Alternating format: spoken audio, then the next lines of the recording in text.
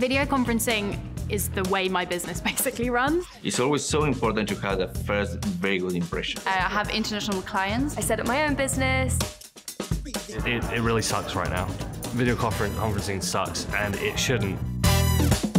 Be working from home or just random, coffee shops. I'm known to work in petrol stations if I need to, if I'm on the road. I was muting myself and just hoping they won't ask me any question because on my side it was very noisy on the background. About Time magazine, we're a global lifestyle site. And I also host events and conferences all around the world. Sometimes we have meetings with 5 or 6 people at the same time, and noise is a factor. It just gets in the way. You sort of can't hear what the person's saying properly. You're sort of like, say that again. I do contract negotiation calls. And in those calls, if you hear like some kid in the background, Mama! Right now, I do all my work in a coffee shop, but I'm looking for a co-working space. And, it takes time, but, eventually... That there is nothing in front of my webcam, maybe that's a bad thing. The more cues that we have as users, that the system is not recording or is not watching us, I think the better.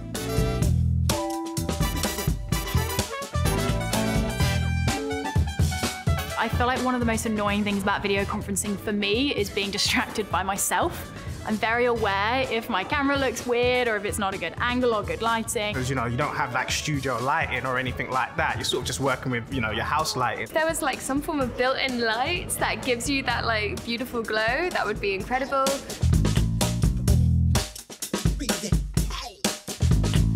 I had to do an interview, and when I looked back at the video, you could just see from up here, that's because I had the laptop really far down. Trying to find the right angle, so the right light and how you look and the perspective, all that is always a problem.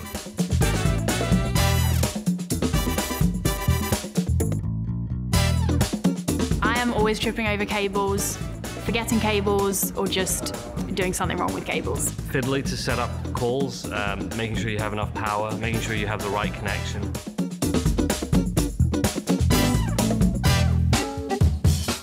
The quality is never good if I'm listening to it straight from my laptop. And you've got to go through the speakers, you just feel a little more distant, like you're not really connected to the conversation.